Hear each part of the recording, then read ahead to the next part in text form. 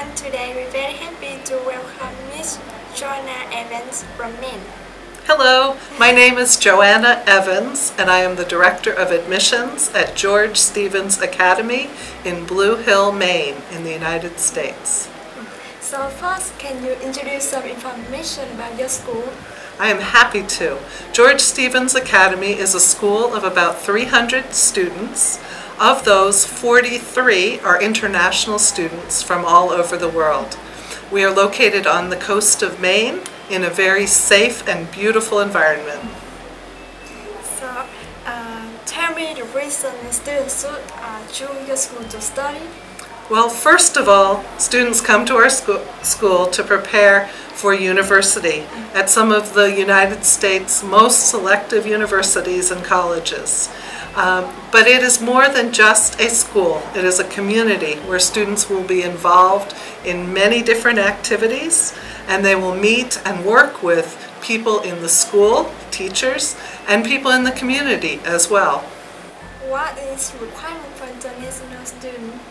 All international students must submit the usual transcripts, math and English teacher recommendations, and a test of their English proficiency. We use this test to make sure that the student will be successful at our school. We offer English as a second language instruction, so you do not have to have fluent English, but we need to understand what level of English you have. We use TOEFL Junior, TOEFL, IELTS, ITEP, Cambridge English exam. It can be any of the major standardized tests of English, but we do need a score. It is not a cut score, it is just information for us to understand where you are so that we can determine if we can support you. Tell me about your school program.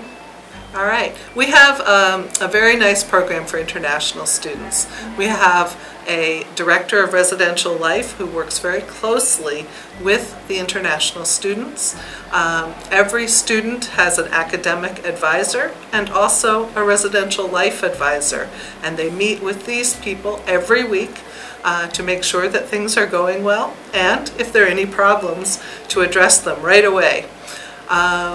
There is a group of students called student ambassadors. There are about 50 of the student ambassadors, and these are students who have volunteered to work with the international student program to plan after-school activities and after-school and weekend activities and weekend trips. And these students also participate in these activities with our international students.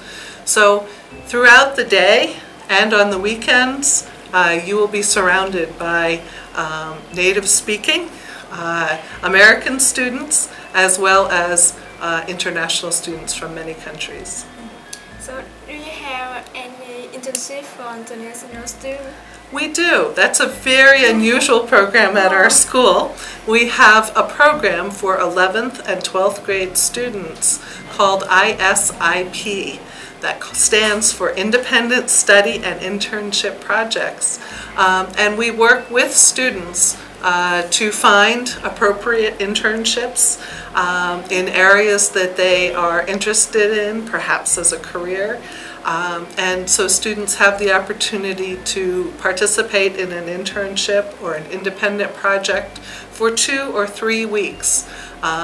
In the late winter, at the end of February and early March of their 11th and 12th grade years.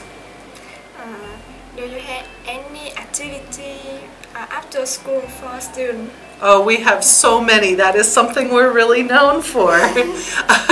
There are all kinds of activities and clubs, more than 35 different clubs for students to join. There's a chess team, there's a Model United Nations team, there's a math team, there are lots of activities in the arts, in music. If you play an instrument, you can be involved with band, jazz band, perhaps a combo. You might want to learn how to play the steel drums. Incredible variety of activities and also many sports to choose from. Thank you for your full information. I hope that you will happiness, luckiness, and thank you. Oh, thank you. It's so nice to be back in Vietnam. I love coming here, and I love meeting students and working with students from Vietnam.